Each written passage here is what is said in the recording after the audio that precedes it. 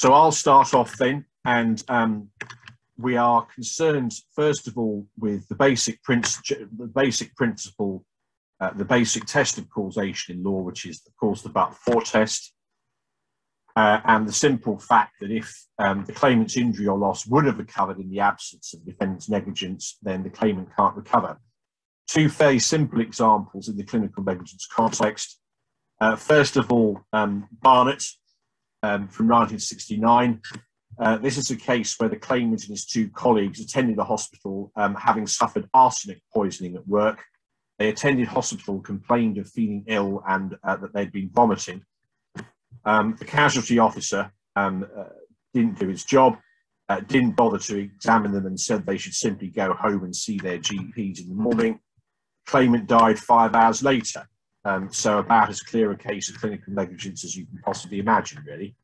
Unfortunately, for the claimants, or rather the claimant's relatives, the evidence was that prompt treatment at the time of attendance to hospital would not have saved his life, and therefore the claim fails on the simple application of the but-for test.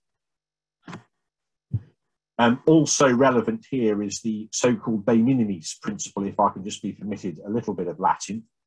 And that the same outcome happens where there's no appreciable difference in the outcome for the claimant. An old case of Kerry against England provides a useful example of this. The claimant's wife had flu and she wanted to take bismuth, which was then a remedy or at least relieve the symptoms of flu. The pharmacist supplied the wrong substance. The defendant company or the defendant had supplied a particular substance and labelled it as bismuth, but in fact it wasn't. So a claim was brought against that defendant, rather reminiscent of the snail in the Coke bottle. The claimant's wife sadly died, and it was a jury trial, and the jury found that the death of the claimant's wife from influenza had been accelerated, but not to any appreciable extent. They made no award of damages to the claimant, but did make an award of damages to the claimant's son. And the Privy Council said, well, causation is not made out there because any kind of minor acceleration would not be sufficient to establish causation. The doctrine is de minimis non curat lex. The law is not concerned with trifles. So that's the basic principle, and that's all reasonably straightforward. But as we know, things are often more complicated than that. We often get cases where there are multiple possible causes for somebody's outcome. And in some of the cases, the evidence will be straightforward that one cause is likely to be the cause of the claimant's injury or loss. For example, the evidence might show that that the outcome is 70% likely to be attributed to cause A, only 20% to cause B, and 10% to cause C. And the law then treats cause A as being the cause. But it's often the case, perhaps usually the case, that the medical evidence will not be so clear-cut as that, and therefore it won't be possible to say with confidence exactly what the likelihood is of each cause eventuating. So the problems that we're concerned with are these. First of all, where there are multiple possible causes for the claimant's injury or loss, can the claimant succeed by demonstrating that the defendant's negligence was one such cause? And if so, in what circumstances? And these issues are, in my experience, a source of great confusion for clinical negligence practitioners. And as we shall see, the case law on the subject is not particularly clear. It doesn't speak with a consistent voice. What, in my view, is helpful, however, is to go back to the first principles. And most of these principles have been worked out not in the clinical negligence context, but in the context of industrial disease. And the courts have rejected any attempt to draw distinction and to place clinical negligence cases in a particular category. It's helpful, I think, to remind ourselves of these basic cases from the industrial disease context, because they show the principles factually, perhaps in a rather more clear manner than one gets from reading a lot of decisions in clinical negligence cases.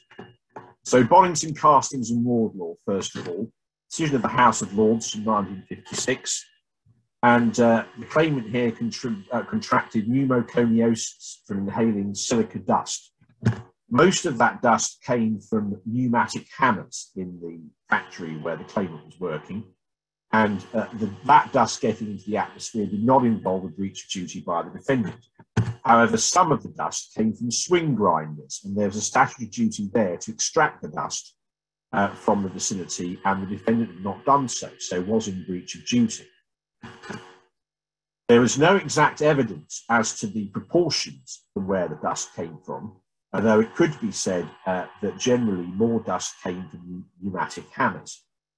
But the House of Lords held that it was sufficient that the claimant had demonstrated that some of the dust came from the swing grinders and it had made more than a minimal contribution to the total amount of dust in the atmosphere. So on that basis, the defendant would be liable. It's important to bear in mind that the defendant ran it as an all or nothing case.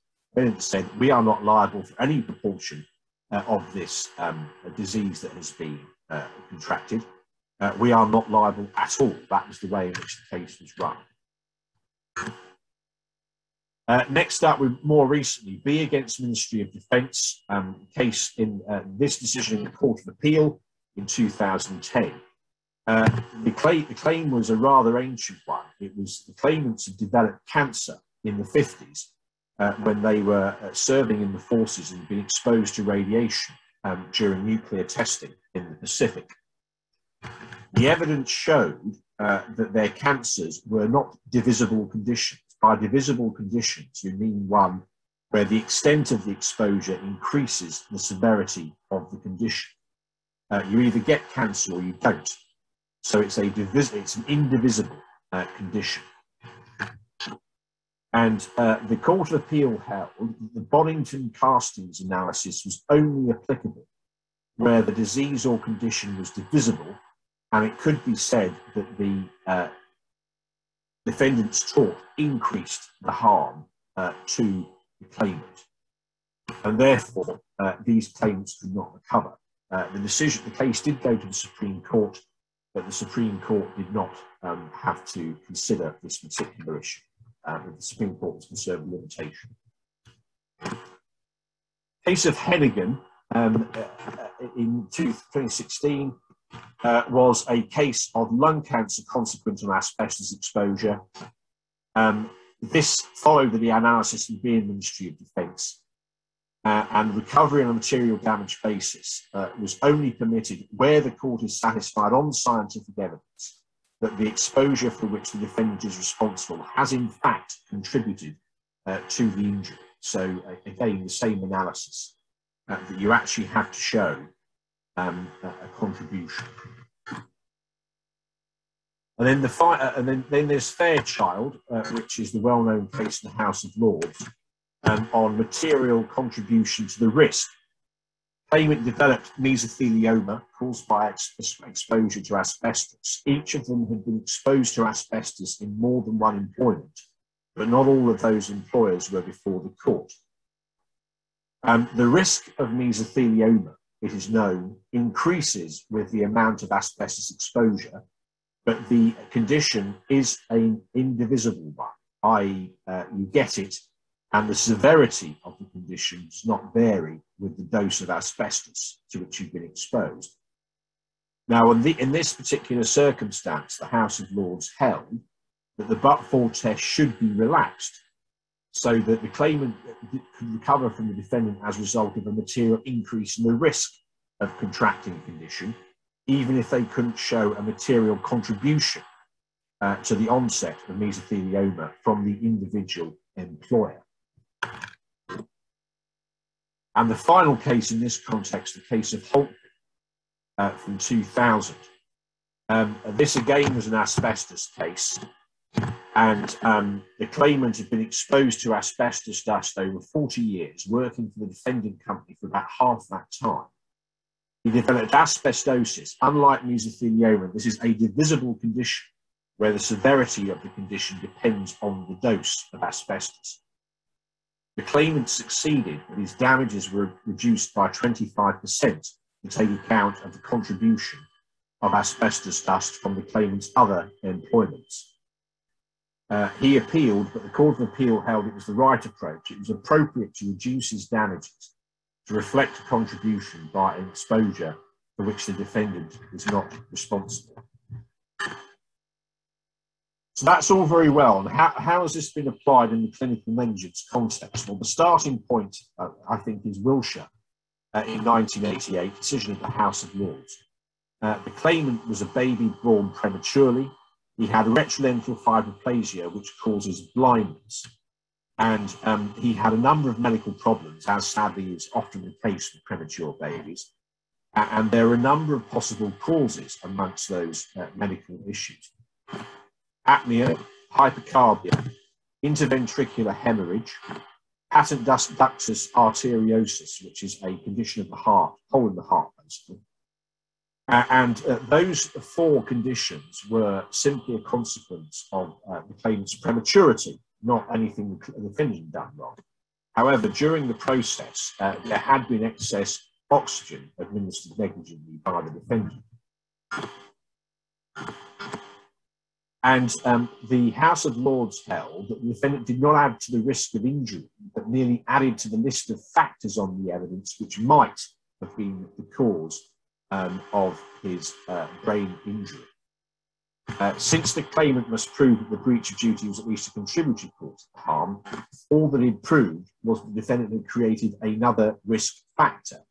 So that very much turned on the particular evidence in that case, and causation was not made out. Next case, Bailey against the Ministry of Defence, decision of the Court of Appeal from 2008. And this tends to be the linchpin of claimants' arguments in relation to material contribution. The claimant had suffered a deterioration in his condition after surgery to a bile duct. She had had a period of negligent care, but she also developed pancreatitis, and that hadn't been a result of negligence. The result of this was that she suffered from very substantial weakness. And while she was in hospital, she aspirated vomit and suffered hypoxic brain damage as a result. The trial judge held the cause of her aspiration vomit was her weakness and her body's inability to clear vomit by coughing in the usual way to clear her airway. And the weakness was contributed to both by the pancreatitis and the lack of care. It wasn't possible to distinguish between those two factors in deciding in establishing her weakness, and therefore causation was established.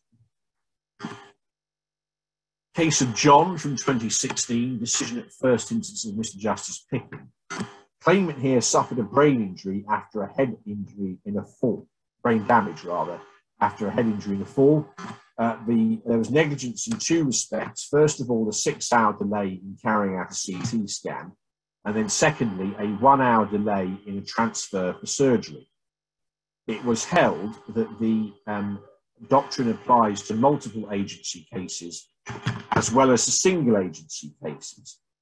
So that was the defendant's argument, that because there was only one cause, there was more than one cause in play, the doctrine simply had no application.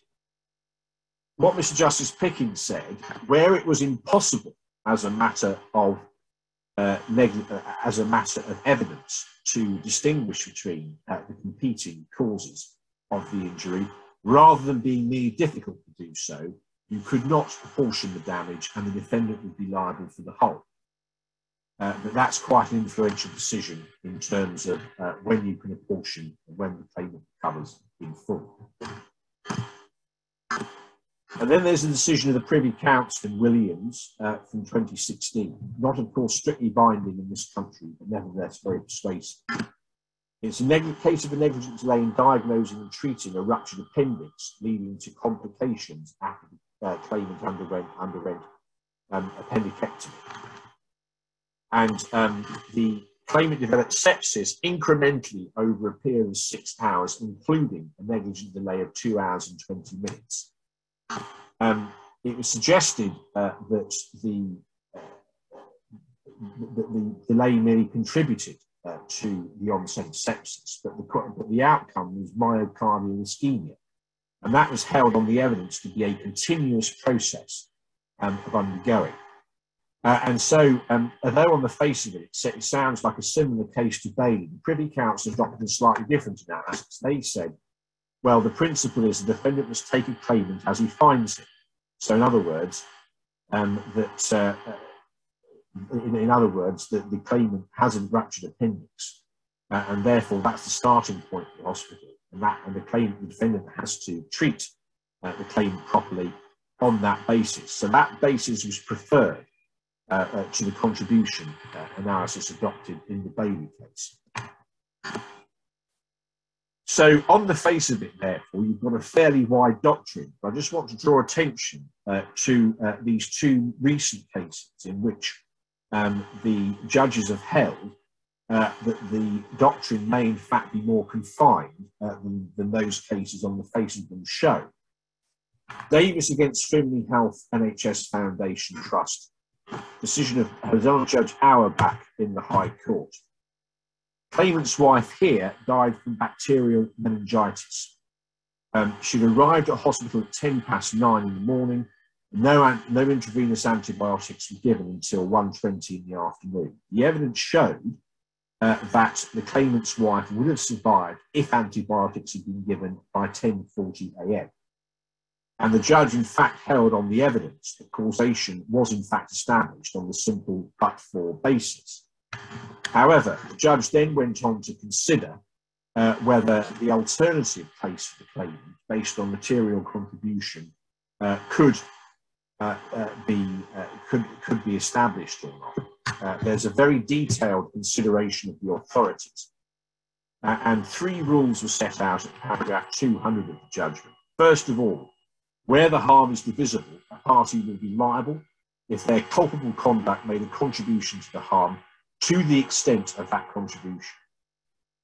Secondly, where the harm is indivisible, a party will be liable for the whole of it if they caused it, applying but-for principles. And then the third rule, if two wrongdoers have both together caused indivisible injury in respect of which is impossible to apportion liability between them, and each is co-liable for the whole of the injury suffered. Now, the emphasis there is on two wrongdoers, because the judge went on to consider Bailey and Williams and said, well, there's no new principle established by those cases, and concluded that material contribution would not have availed the claimant if they could not prove causation on a but-for basis. And the reason for that was it was a case of a single wrongdoer with competing competing causes arising simply from the claimant's own situation at the time, i.e. it was going to take time to administer the necessary treatment. And then finally, in this review of the case law, we've got the case of Thorley, even more recent decision from this year. In this case, the claimant underwent a coronary angiogram to investigate chest. The claimant stopped taking his warfarin for 6 days, 3 days before admission and 3 days after. 3 days after discharge, he suffered an ischemic stroke. His case was that they should only have stopped warfarin for the 3 days. You stop warfarin in these circumstances because, of course, warfarin gives rise to a bleeding risk if you undergo invasive treatment. The hospital admitted that they should have restarted the warfarin on the day after discharge. So in other words, there would have been a 4-day break in the claimant's treatment with warfarin.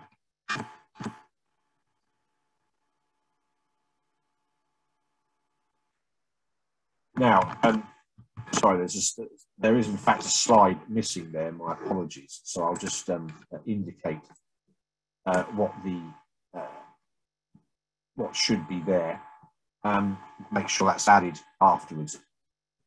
It was agreed by the judge that the claimant's, by the parties, that the claimant's stroke was indivisible. The question was whether material contribution would avail the claimant, and the judge again carried out a very detailed review of the authorities. This is at paragraphs 138 to 146, if anyone wants to just take a note. And then the judge concluded that applying strict precedent, the decisions in B against Ministry of Defence and Hennigan show that the material contribution doctrine does not apply where there is a single tortfeasor and an indivisible injury. So if that's right, and it's a decision at first instance, but nevertheless a decision that was necessary for the judge's rejection of the claimant's case on contributory, on material contribution. If that's right, that would tend to severely restrict the availability of the doctrine, the claimants, in clinical negligence cases. So obviously the important thing to consider is what conclusions we should be drawing in relation to the law here.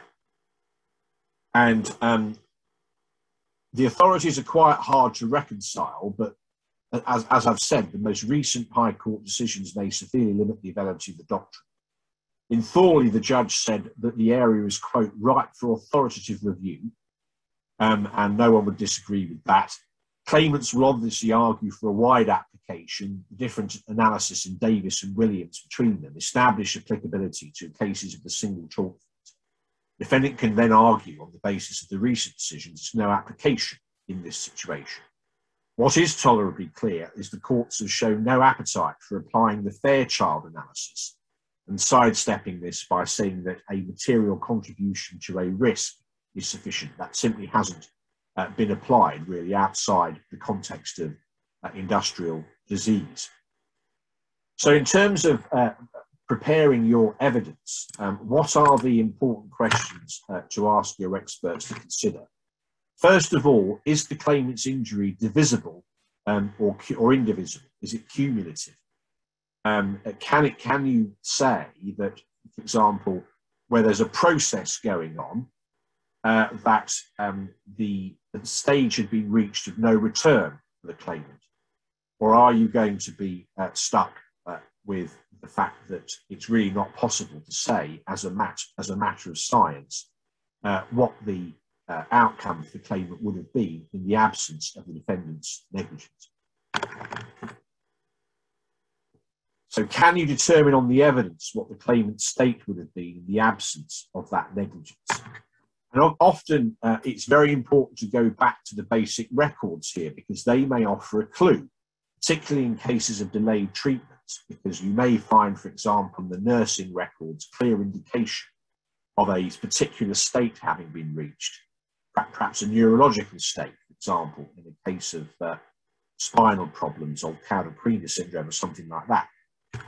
And in some conditions, there is a well-known process as to the order in which events tend to occur. Caudal-Criner is an example of that, because it's known, for example, that things tend to happen in a particular order when the syndrome is ongoing. The other thing to bear in mind is that we don't award damages so much for an injury as the consequences of the injury.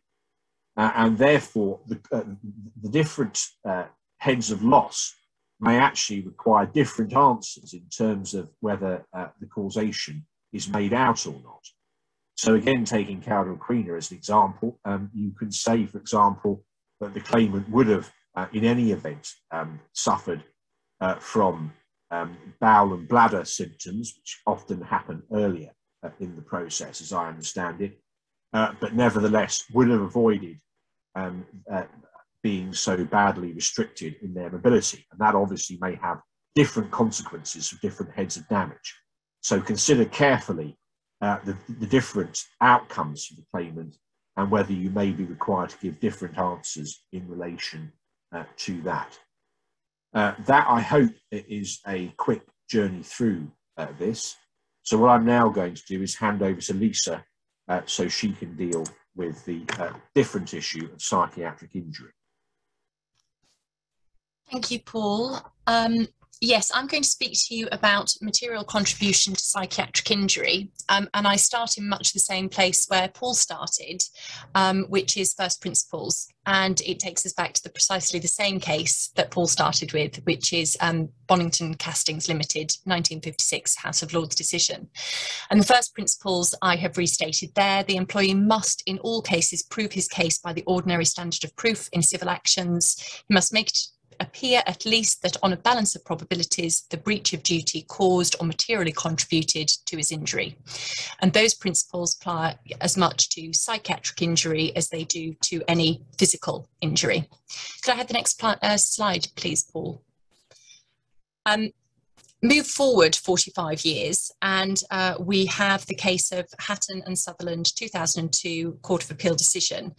And much like with the physical injuries, Paul looked at some of the industrial disease cases. With the psychiatric injury and material contribution, a lot of the cases arise from stress at work judgments and decisions.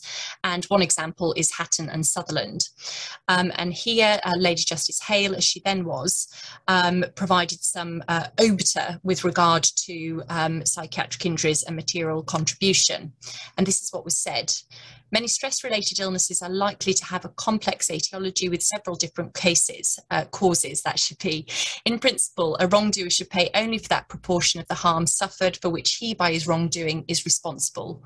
Hence, if it is established that the constellation of symptoms suffered by the claimant stems from a number of different extrinsic causes, then in our view, a sensible attempt should be made to apportion liability accordingly. There is no reason to distinguish these conditions from the chronological developments of industrial disease or disabilities.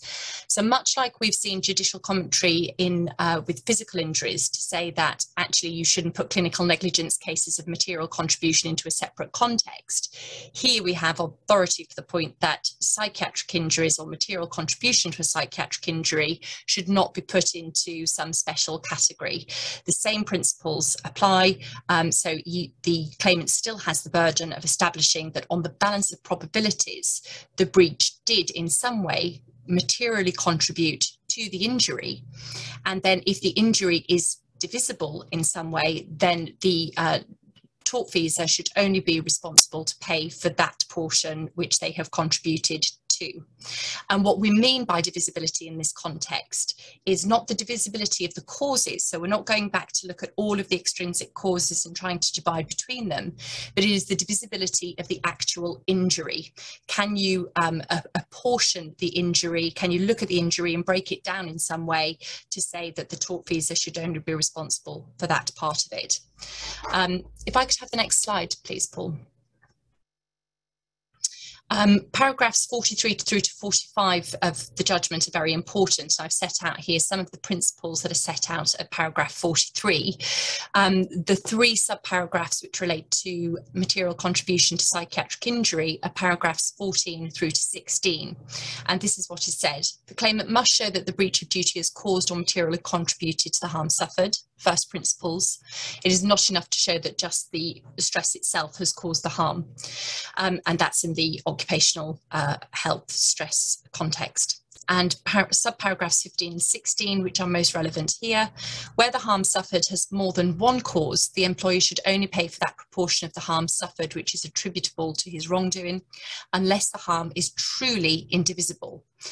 That's relevant for this reason. These subparagraphs recognise that there will be some psychiatric injuries that are truly indivisible, but it also recognises that there are some injuries, however you approach it, on whatever kind of rough and ready basis, some psychiatric injuries are capable of being apportioned. They are divisible. And then the next subparagraph, the assessment of damages will take account of any pre-existing disorder or vulnerability and of the chance that the claimant would have succumbed to a stress-related disorder in any event. And in many respects, that's a kind of orthodox causation point. Was the claimant so vulnerable that they were going to suffer the same psychiatric injury at some point in the future in any event? This is often referred to in the kind of final straw type cases. There's a whole series of issues that have arisen, some which might might be as a consequence of a breach, some which may not, and then there is a final straw moment which tips them over the edge. And that final straw moment can sometimes be seen as being quite a small issue in the context of all of the issues, and might that have occurred at some point in the future in any event. Another point to note about these is paragraphs 15 and 16 are not mutually exclusive. You may get some cases which has a few of the factors that you see from subparagraph 15 and a few of the factors seen from subparagraph 16. So you may be dealing with both of them in any one given case, or you may only be dealing with one. If I could have the next slide, please, Paul. To throw confusion into the matter, we then had the case of Dickens, Court of Appeal decision, and again over to remarks commenting upon the remarks made by Lady Justice Hale, and paragraph 46 deals with this. I respectively wish to express my doubts as to the correctness of Lady Justice Hale's approach to apportionment. My provisional view, given without the benefit of argument, hence why this is obiter, in a case which has had to be decided on the basis that the tort has made a material contribution, but is not scientifically possible to say how much that contribution is, apart from the assessment that it was more than de minimis, and where the injury to which that has led is indivisible, it would be inappropriate simply to apportion the damages across the board. It may well be appropriate to bear in mind that the claimant was psychiatrically vulnerable and might have suffered a breakdown at some point in the future, even without the tort. So that seems to be an acknowledgement that subparagraph 16 in Lady Justice Hale's decision in Hatton and Sutherland has good foundation. But what Smith takes issue with in the case of Dickens is subparagraph 15, which is where you have a number of extrinsic causes that you should attempt to apportion those damages.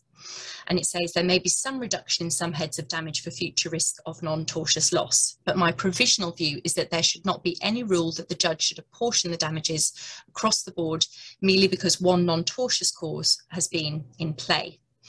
And when one reads the case of Dickens, you see that the basis of this criticism or doubt is based upon the fact that Smith took the view that psychiatric injury was by its very nature indivisible.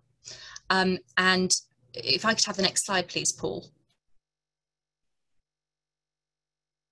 The next case, BAE Systems, which is a Court of Appeal decision 2017, looks at this point and tries to reconcile where Hatton got to and where Dickens reaches, and why there may be some difference between them, and insofar as there is a difference, which case is to be preferred. So if you're dealing with any case of material contribution to psychiatric injury, these are the three cases you need to be reading. Do go away and read the full judgments, because they give you not just the principles, but actually some useful ways in which you can approach your evidence, and the rough and ready ways in which you can try to apportion or break down and divide the psychiatric injury.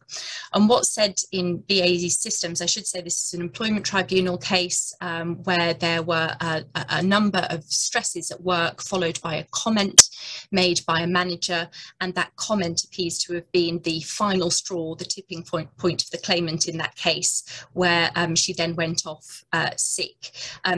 BAE Systems gives some very useful guidance to both parties, claimants and defendants, as how they should be approaching their evidence and the facts in a case of material contribution to psychiatric injury. It is worth noting that whilst there is some positives for defendants arising out of BAE Systems, in that case, on the facts, it was actually ultimately decided that that the injury was indivisible in that case, and they weren't able to apportion it, not least because there were a number of extrinsic causes before the breach of the comment, the tipping point and the final straw, but there were also breaches which came after that point in time, which made the matter incredibly complex. But what BAE Systems tells us is this: the tribunal should try to identify a rational basis on which the harm suffered can be apportioned between a part caused by the employer's wrong and a part which is not so caused. The exercise is concerned not with the divisibility of the causative contribution, but with the divisibility of the harm. And that's an important point. I think sometimes you can fall down a rabbit hole when dealing with material contribution cases, and try to remember that when you're looking at psychiatric psychiatric injury and you're talking about divisibility of the psychiatric injury, you're talking about the injury, the harm. Can that be divided? Can that be apportioned? In other words, the question is whether the tribunal can identify, however broadly, a particular part of the suffering which is due to the wrong, not whether it can assess the degree to which the wrong caused the harm, because the latter, dealing with the degree to which the wrong caused the harm, is often not possible, which is why we have the doctrine of, or the principle of material contribution, but then apportioning the damages according to the extent to which it contributed to the injury. This recognises that in a lot of cases that will be possible, and it is possible in psychiatric injury cases. If I could have the next slide, please, Paul. So reconciling the two, the difference is that in the case of Dickens, it was believed that the psychiatric injury, the harm, will always be indivisible, whereas the encouragement in Hatton to find a basis of apportionment where possible means that the court believed that the harm would be divisible at least sometimes. To the extent that there is a difference between the views expressed by Smith and Sedley in the case of Dickens versus what was said by Hale in Hatton, we should follow the latter. So Hatton is authoritative on that. And it will really come down to your facts and expert evidence, which takes me on to my next slide, which I think is really where the difficulty comes in psychiatric injury cases. I can point to the principles and the case law, but the real difficulty comes when you are sitting down with your expert, whether it be writing instructions to your expert or you have them in conference, and really pulling together the evidence that will be able to tell you whether this is a divisible injury or not, and if so, how you can apportion it. And sometimes it is best to look at it from the perspective of what is indivisible. If you look at the examples of cases where injuries have been said to be indivisible, we have where there is a death, for instance. Once the death has occurred, it has occurred. It's an indivisible injury. Mesothelioma cases, indivisible injuries. These are injuries which don't get worse according to the dose or the exposure. And those, the injuries, stroke, for instance, in the cases that Paul was referring to, you will have some injuries that absolutely are indivisible. With psychiatric injury cases, it is slightly more complex because it's very often the case that we're looking at potentially not just one diagnosis, but a series of diagnoses, and not just one or two extrinsic causes, but a whole range, some of which might be related to a breach and some of it which might not. But really what the courts are looking for and what they expect from you and from the experts is to really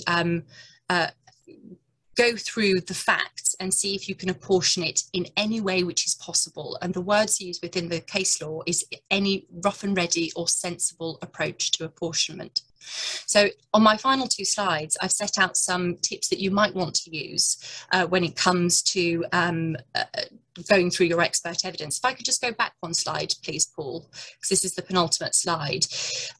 First tip, don't forget but for. I talked about potentially falling down a rabbit hole when dealing with material contribution to psychiatric injury, but don't forget that if you're a defendant, then you might have an answer on a but-for basis. Equally for a claimant, if material contribution has been raised by an expert, don't get sidetracked by it. Still go back and address the but-for, because you may face an argument from a defendant that defeats your case on a but-for basis. So if the same injury would have occurred regardless of any breach, then it's going to fail on that basis. As to material contribution, remember your first principles. The burden is upon the claimant. It's on the balance of probabilities, and the breach or wrongdoing has to have been shown to, on the balance of probabilities, caused or materially contributed, so more than de minimis, to the psychiatric injury itself.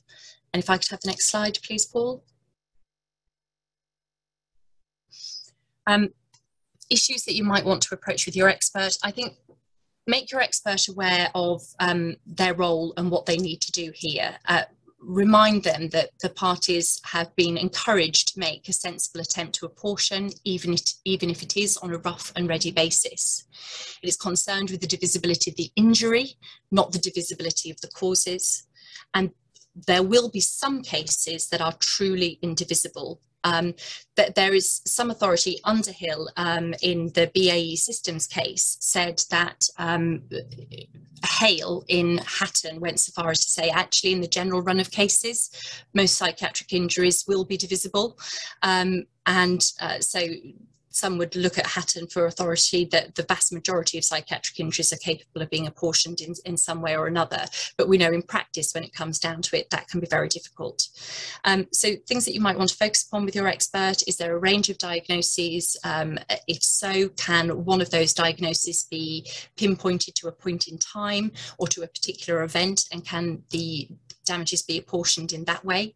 Do any particular losses flow from a particular event that can be attributed? So, for instance, the loss of earnings coming at a point, like in the case of BAE Systems, where the claimant went off following the comment, can you see a trigger such as that? Percentage assessments, I think Paul used one of the examples where experts will be asked to put percentage figures on the extent of the injury, and you can encourage your experts to try and do that if they can, although in my experience that is very tricky and difficult for them, and they're often reluctant to do so because there's no scientific basis for it. Was there a psychiatric condition prior to the breach such that this is an aggravation? Again, this really comes back down to normal causation principles, but it's something that you have to explore, because if you can identify a particular aggravation, then only that part will be compensatable by the tortfeasor. And then coming back to the final point, was there a pre-existing vulnerability, which brings us back to Hale's subparagraph 16, which if there is a vulnerability, then it is upon the defendants to raise this point to suggest that the psychiatric injury would have unfolded at some point in the future in any event. And that can be a very valuable argument that the defendants do have to raise and explore within their expert evidence. That's a quick whistle-stop tour of material contribution to psychiatric injury. Remember that there are no, it's not a category on its own, same basic principles, but you will find those three cases that I have provided particularly useful when dealing with psychiatric injuries. I'm not sure if we have any questions or not. I'm just going back to look at the chat. No. Well, that means one of two things. Either we've explained everything so clearly that no one has any questions, or it means that no one understands a single word. I'm hoping it's the former rather than the latter. The slide on the screen now contains our contact details, our email addresses. We are always very, very happy indeed to discuss on an informal basis with our solicitors any points they may have in relation to this, or indeed anything else. So do please feel free to contact us by telephone. That's the clerk's number there, and they'll obviously put you in touch with us, or probably better by email. So those are our details there. And I just want to draw attention to our next webinar in our ongoing series. That's on the 24th of November, Thursday week, at 12 noon, when Laura Johnson and Susanna Bennett will be discussing the important topic of capacity in the context of personal injury claims. Please email the clerks for further information or to attend, and there will be a mail shot going out in the usual way, which will advertise that webinar. And we've got a few things coming up in the chat, which I'll just have a look. I think that's a few bouquets. So brickbats you can send privately if you don't mind, but obviously any feedback is very welcome. We very much hope that you found today useful. So unless it seems that no one wishes to put any points to us at this time, thank you all very much for attending, and we hope you found it useful. Thank you, everyone.